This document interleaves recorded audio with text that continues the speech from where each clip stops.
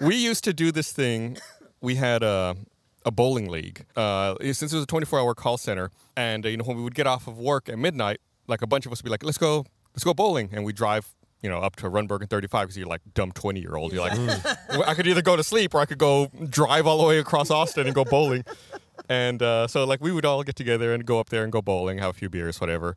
And it was a lot of fun. We did that for a long time until Geoff showed up. I wanted to make friends. I want to be friends. Yeah, make his way in. So he was like, oh, he drops this bomb on us. He's like, I used to bowl like semi-professionally. And you're like, oh, you should come bowling with us, Geoff.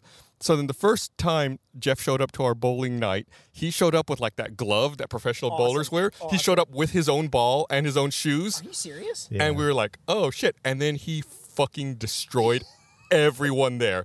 And then was like, man, yeah, this sucks. And no one ever went bowling again.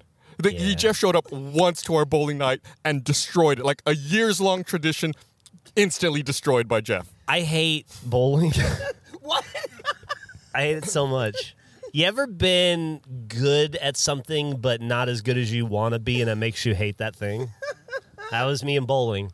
And when I decided that it was no longer going to be a part of my life, I left it in the rearview mirror. Wow. Very far in the rearview mirror. I only even attempted to bowl because I was so desperate for friends. And then I remember the night. I remember I did terribly to me.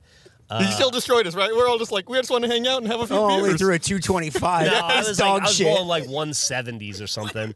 And I was just like miserable. And I was like, it's not worth it. Friends aren't worth it. I was just like, I can't do this anymore. He was so dour and upset and mad. I had zero joy for bowling. And he brought down everyone's night. There were like 10 of us hanging out, and nobody had a good time because Geoff was having a bad time. Like a mood vampire. I apologize.